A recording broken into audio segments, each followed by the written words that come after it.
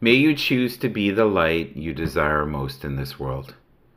Keep moving in the direction of your secret passions and dreams, and know that you are directed and protected by countless angels each and every day, and they leave you subtle clues.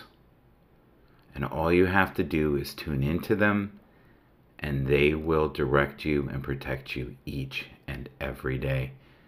And the truth is, the messages are very subtle, and you have to align your frequency to understand fully what is going on. But we all have this ability. The world is full of people who live to place judgment. May you choose to be a person who shines light in the darkest places. Don't let the dark forces in this universe stop you from living your greatest dreams. May you be full of passion. May you be a person who is creative and kind. And I wish you only the very best. When we love freely with a heart that is open to change, we welcome new avenues to peace and unconditional love in the future. May you have a glorious week. Thank you to the countless people who followed me on Twitter. I believe I gained about 1,000 followers this year, and I haven't really worked on it that much. But I've noticed in the last week or so, I think I've gained about 100. So I'm definitely getting momentum. There seems to be more and more people open to looking into avenues of spirituality.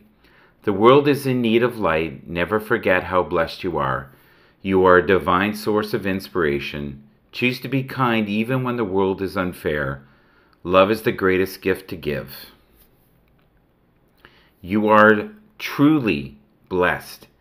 You are connected to Source.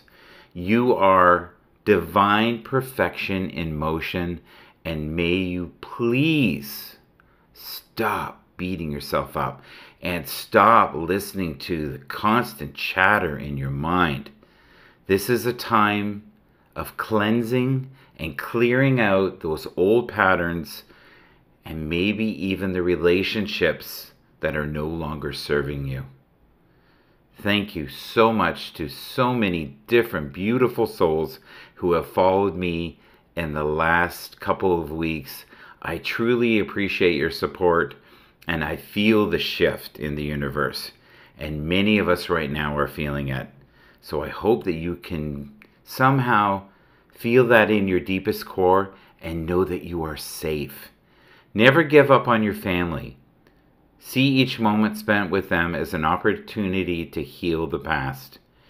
When you choose to forgive, you release the trapped emotions stored in your weary body.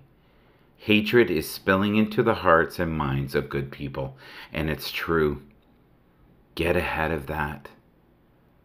Know that you are here to only love and be that light that you desire most in this world. Thank you for your time. Please follow me on Michael Bathurst at Twitter. If you can, also follow me on Twitch at Michael Bathurst 63. And then I can also be found on Instagram under Michael Bathurst as well.